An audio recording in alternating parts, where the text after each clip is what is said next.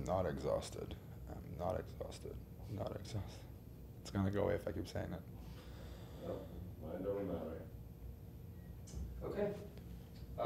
You just kind of want to go through the same questions that you asked them? Yeah. All right, starting with, how did you find out about DEFCON?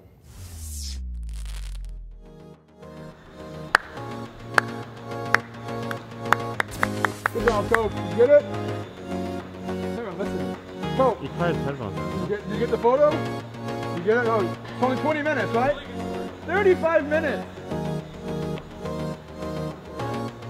Why do I live like this with you? Why do I have to always wait on you?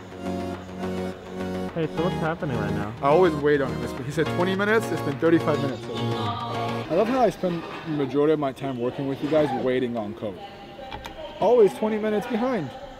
I'm gonna change his name to like 20 minutes behind instead of code. I hope you caught that on camera for him. Play it back. I'm gonna make that his ringtone. 20 minutes behind. So when I show up on camera, can I get like a cool intro or something? No, you get no intro for being late. Okay, we'll film it after.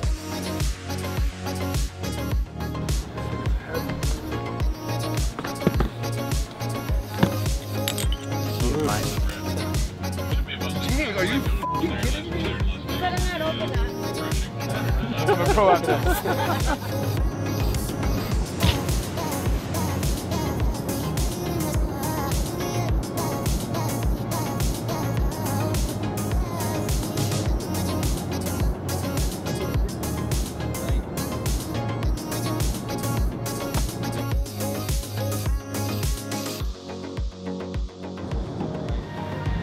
All the hackers, all swag.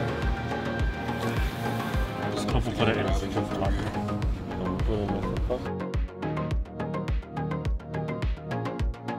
Do you need this? Convenient. Well, yeah, because we were about to go up. Did you record that? No, thank you. Oh, that's what I forgot.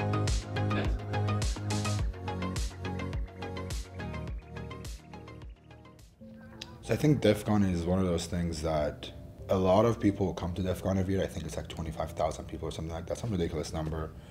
And it's not everybody that's a hacker. You know, a large majority are in hacking, and that hacking is such a huge term. If you think about DEFCON itself, there are a ton of villages. So I come back because it's the only time, it's a one time of the year when I know I'm going to be able to see majority of the people that I talk to every day, people that I'm interacting with on Twitter, on Discord, Slack, whatever, Instagram, whatever social media or messaging platform you're on. This is the one time I know more than likely 98% of those people are going to be here. Even this year with the pandemic, it's been different. You know, not everyone made it out, but a large number of people that I hadn't met yet. You know, I've been working with people like the Cyber Mentor, John Hammond, and I had never met these people for the past 2 years, mostly because of the pandemic, but also if it wasn't for DEFCON, I wouldn't have gone meet them. Some people come to Vegas and they don't even go to DEFCON. They just come because, you know, everybody's, you know, here. All their friends are here. There's just a lot of stuff that happens that's just beyond DEFCON. And the networking that comes with DEFCON is very, very valuable, especially people that want to make connections and they want to stay in the industry for long term. The community is a very big part of it, and this is the way to do it. So I wanted to come out here with everybody to put a video together, not so much about the hacking culture, but I want to talk about the DEFCON culture. I wanted to show why people come here from across the world. We have people from the UK, I know people that are here from Sweden, Germany. Everybody comes from all across the world. They all fly in here Wednesday through Sunday more than likely, or maybe a few days before and after. But I wanted to show everyone's perspective. There's just a lot of work that goes behind the scenes to make DEFCON happen. And I wanted to bring in that perspective and show why do different people come here, why do they get involved, and why do they even care?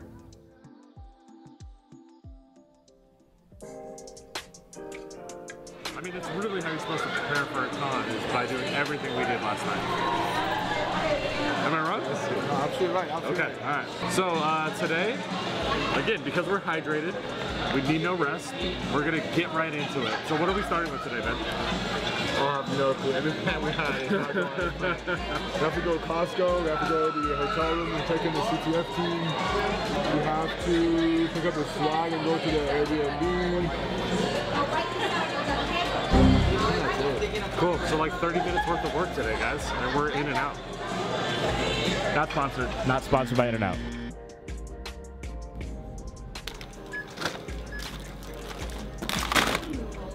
guy.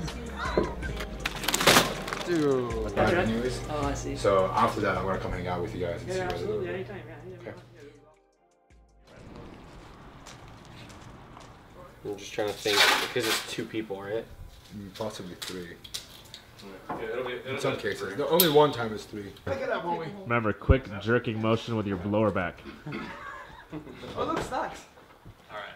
Ooh, achievement. Lower? I think lower. Bought my capture card from home, dude. This is the one that I use at home. This is the normal one? That is not a capture card. No, but it's a. Oh, okay. Dude, this is a capture card. Yeah. This is the capture card. The black, This is the capture black card. magic one is good. And so for this, what we built was we've got the quals, which is going to be a whole bunch of targets that will be hosted out in the cloud. And there's a lot of web stuff there. There's a download and solve, there's pwnables, there's some reversing challenges. There's a little bit of blue team stuff just to throw in there, like going through logs. Will you? Don't. That, we never expected it to be that good, right? Like totally tied in with the story. You know, throwing the gauntlet down, you know, bringing a bunch of people in to try to attack it. It's definitely Ben's favorite thing to make people drive twice in the middle of So the night. who's driving us right now, Ben? Can you explain to the viewers? Barrett's driving us. Oh, and why is that? Because I requested a lift the wrong place again, twice in the same night.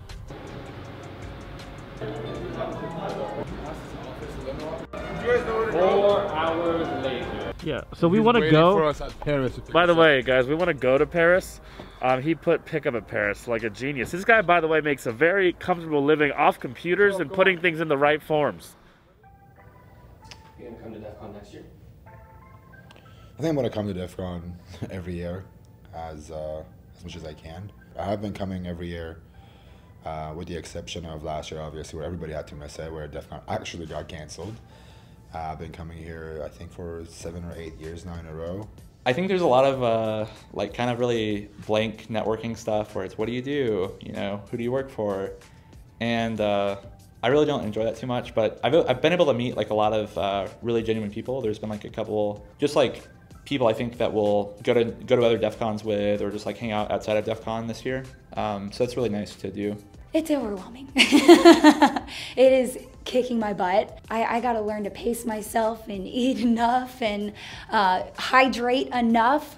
But it's also so cool getting to connect with all these people that I've met over the past year and change, and I'm just so giddy. I'm like fangirling everywhere I go. I come here for DEF CON every year. I don't go to DEF CON. It's boring to me. I don't like watching talks. I'm never gonna attend a talk, so I'm not gonna pay just for a badge. I'll see everybody outside of it anyway, so it doesn't make sense for me to pay for the badges for Black Hat and DEF CON. Yeah, normally there's H1702, which is, you know, the same excuse, but to get with all the bug bounty people. But since it's not this year, it's pretty much like, you know, normally with DEF CON you spend, at least I'll spend like 11 a.m. to 4 p.m. doing, you know, DEF CON stuff, going to lunch with people. And then from like 4 p.m. till, you know, like 2 in the morning, we're at H1702 doing whatever. Normally when I'm here for a HackerOne event during DEF CON. And not having that this year has kind of thrown me through a loop. I'm hanging with a completely different set of people from one of the other platforms, and it's like, I don't know, I'm not as much of a fan as this DEF CON as I have been in the past ones. It's almost, I guess it's almost like dopamine hit when you like make progress or you can like see the tunnel like inside. I really enjoy that, and I really like, it really focuses me, you know. Especially when you get a challenge or you get a flag, like it just feels really, really good. And then, you know, walking through the conference rooms and, you know, seeing, you know, the cars that were set up there, or the little mini drones where, you know, they were simulating hacking a airplane, or, you know, it puts it into reality real fast. Some of the critical roles that people play in InfoSec. Well, I spend most of my time on web applications. It's not a matter of life and death, and there are a lot of people's jobs that are out there. It is a matter of life and death, and that was a very eye-opening thing. I didn't understand that was the point of DEF CON. It's not just to go to talks, it's to go to parties, meet people, learn from other people, you know, make friends that you're gonna come back and hang out with every year. The next year I came out here, I was doing a little bit of bug bounties, and I got involved with a lot of bug hunters, made a few friends, and never thought of anything else. Went back home. I thought, you know, I'm never going to talk to these people ever again, but it turned out I became good friends with some of them. That kind of scored me my first job, my first internship, From there, I came back again the next year. Got to speak at DEFCON for 5 minutes on Jason Haddix's talk and research he did at DEFCON, and then from there, I've been more and more involved, and I've made more and more friends. And it's been a very interesting and life-changing experience because of the connections and the networking that you do at DEFCON.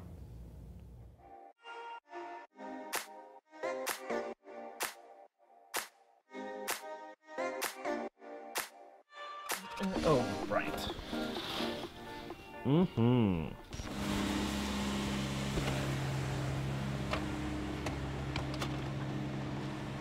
So, dude, day 3 of being here. Day 2 of DEFCON. DEFCON CTF kicks off today. Villages go live. I keynote Red Team. No, I don't keynote Red Team. I keynote Recon Village today. In 50 minutes. And he's exhausted. He's not allowed to be exhausted. He took a nap. Do we do Dunkin', glazed, Krispy Kreme, or pink box donut? Like, probably pink box. Can you imagine the photo on the other side? Just 2 idiots with cameras not even picking it up. You just call me an idiot? You call me an idiot, man? No, you called you an idiot. Bye, idiot. Have a great day, you guys. We have the donuts. Who's an idiot now? You got it? That was content. Folding in up in here. I'll do villages at CTF. There you go. I'll be audio content.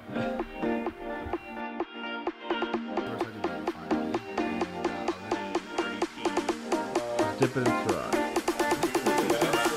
30 character password. So this is the Red Team Village CTF. So we are streaming live from a house in Las Vegas, and then we also have on-site people here. So there's about 500 plus teams that are playing, so it's a fully immersive environment. There's tons of players, over almost 2,000 players that are playing. We have over $60,000 of prizes. So pretty much with the quals that we had, a lot of things, we're kind of releasing the challenges throughout the day, just to try to keep it so it's a little bit of a pace to it, so no one can clear the board right away, as well as kind of force in those bio breaks, so they don't go too hard and hack too much. It's so great to go outside and see people at bars. I love that. And I guess you guys are having the same experience in DEFCON. So this is my first time actually meeting John. I've worked with you, what, 2 years now? Has it been 2 years? Yeah, I think so, yeah. VersaCon, NahamCon, HacktivityCon, another HacktivityCon. Now all over again, yeah. Whenever you're ready, Omar, here we go. That background every single time. I might enjoy going out and looking for SQL injection. I love SQL injection. It's just a tedious, fine-tooth comb. It is. Yeah, I mean, it gets boring after a while. And there's a few pen tests I've been on. It's like I've seen this app like 8 times. Right. So let's look at the next one. It looks like. So this is Oofja. So a lot of people. Sorry, my burp's going crazy on the screen right now. Thank you for having me here, and I'll give it back to you, Omar. Thank you so much, and thank you guys again. And once again, NahamSec, you're a lifesaver. I appreciate it. Thank you for having me. Absolutely, absolutely. Yeah, in terms of relationships that I've created at DEFCON, absolutely. You show up with your friends, you meet your old friends, but you always make new friends. That's kind of like our goal is always to make a new friend every con we go to. So even at DEFCON, I remember I was down at a cabana one year, and I was there getting a flask of whiskey from a vendor. And this guy starts, asking me questions about who I am, where I'm from. Turns out we were from the same place, and we had seen each other kind of on the periphery at other conferences. And then we just happened to be in the same spot at DEFCON. And we had a conversation. I went back to some old CTF photos. I saw his face. I texted him a picture of him. I was like, okay, we do know each other. And then ever since then, that's a lifelong friendship. I got involved in the Red Team Village when Barry started putting this CTF thing together. When he was talking about doing a bigger thing at DEFCON, to me it sounded great. DEFCON is like the ultimate hacker conference. So what makes me excited to come back every year is just meeting new people, being able to bring fresh new content, like the CTF this year. For example, the scenario that was designed is a perfect scenario of what happens in the real world. All of the breaches that you kind of hear about, the initial access is phishing, and that's how you get in. There's all different types of ways, but phishing, because it's user security awareness. Technical controls don't protect everything, so if you don't have that in place, it's instant access to the network. There's definitely a love for DEFCON. It's not just DEFCON, it's the community that DEFCON represents. It's all the friends that are here. It's the opportunity to see these friends after basically being isolated for 2 years. There's definitely a lot of awesome and amazing CTFs. We kind of have, I guess, more generalized, and we're definitely focused on, hey, we want brand new people to come out. We want you to learn, skills, and we kind of have challenges that teach skills along the way. So it's not always like gamified. We want you to actually learn something, and with that, kind of pushes a lot of people out of their comfort zone. And then we focus on, a lot of those players, like we provide that support. We want them to get those points. We want them to learn something, move on and see as many challenges as possible. Community means to me just everything. It's like where it begins, where it ends. And these people need to be appreciated and they need to be heard. And that's why I love to spread the word and uplift anyone I can. There is literally something for everyone. So it doesn't matter what your interest is, what your background is, what you're passionate about, that you want to share with others. DEFCON has a place for you.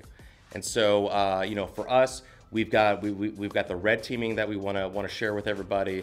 We want to train and educate people. We want to see our friends. But if you're new, there's a lot of opportunity to make contacts. If you're looking for work, there's definitely some vendors that are sponsoring parties and whatnot. And so. In general, it's just, everybody belongs, everybody fits here. And it's that one time a year that, people really look forward to. Mentally and physically not here. Physically here, mentally not here. We're going to... Use the left 2 lanes to turn left. We're going to Red Team Village Airbnb to pack up all of our gear. Say goodbye to everybody that's left. I think a few people have left already. Gotta grab our stuff, say bye, and go home. It's a wrap. It's a wrap. I think this was probably like the first time that I enjoyed the DEFCON community parts of it. Not that I don't like DEFCON when I come out here, but like I got to actually experience what DEFCON's about. Cause like even meeting the guys at Red Team Village, never known him before, just like partying with him and hanging out with him was cool. You never had time to, I guess. Huh? No, I've always worked. Like, I get here on a Monday, I would come here Monday to Monday, and we're working every day and every night. What is it you normally would do? Just work stuff. We host happy hours and stuff like that, and not everyone's gonna come to those, so having the option to go see everybody was cool. So now I don't have that experience, it's just this one was there's a different experience. It's like, I got to meet some new people, I got to still hang out with my hacker friends, do some stuff with people that I've never known, and also like push myself to go outside of like just DEFCON and work stuff. Alright, guys. Peace out, guys. Take care.